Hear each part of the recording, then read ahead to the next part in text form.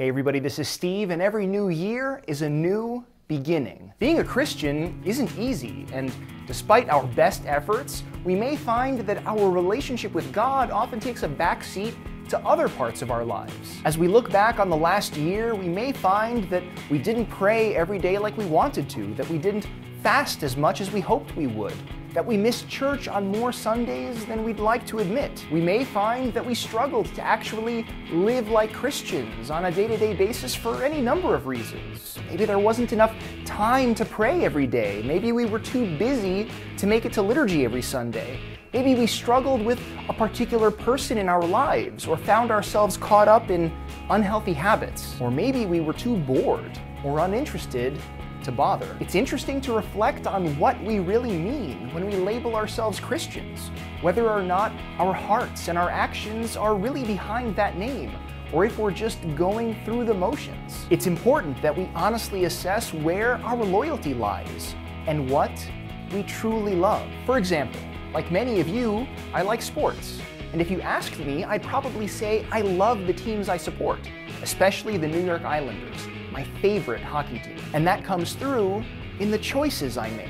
I'll make time to watch games on TV, or at least listen to them while I'm doing something else, 3 or 4 times a week, for a few hours at a time. I'll proudly wear an Islanders hat or t-shirt when I'm hanging out with friends, and I'll happily share news about the Islanders on my social media. I'll gladly spend $50 for tickets to a game and won't think twice about making the long trip to and from the arena, no matter how bad the traffic or crowds may be. And if it's the playoffs, I might even spend a few $100s on tickets. And I do all that without a second thought, because the Islanders are more important to me than other ways I might spend my time or money, and other things I might pay attention to or talk about. Like I said, I love my team, and that affects the way I live my life. And at the start of a new year, I'm challenged to reflect on whether I love God and neighbor as much as I want to, or say I do. I admit it, there are plenty of mornings when I ignore God and don't even offer Him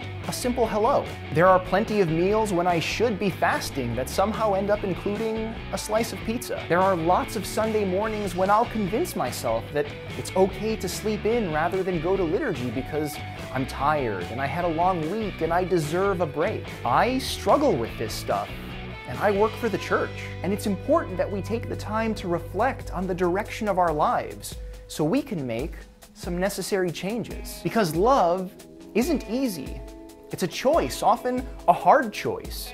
And what we love, what we truly love, is revealed in our actions. And here, at the end of one year and the beginning of another, I realized that my actions suggest that I love my favorite hockey team more than I love my Lord and Savior. That's a difficult thing to admit to myself, and it's even harder to admit out loud in front of all of you.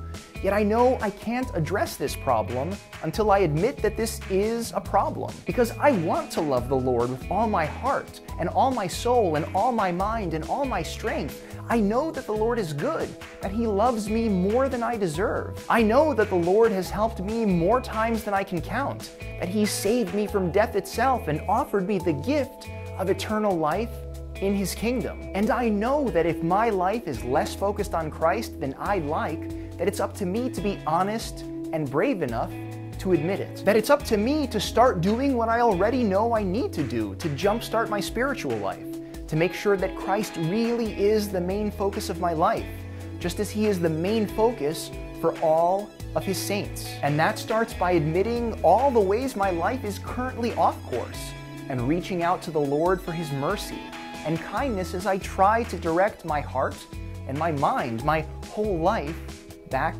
towards Him. So let's be the bee and make sure that our lives are focused on Christ and His kingdom. Be the bee and live orthodoxy. Remember to like and subscribe and share. I'll see you all next week. Thanks to our supporters on Patreon who helped make this episode possible.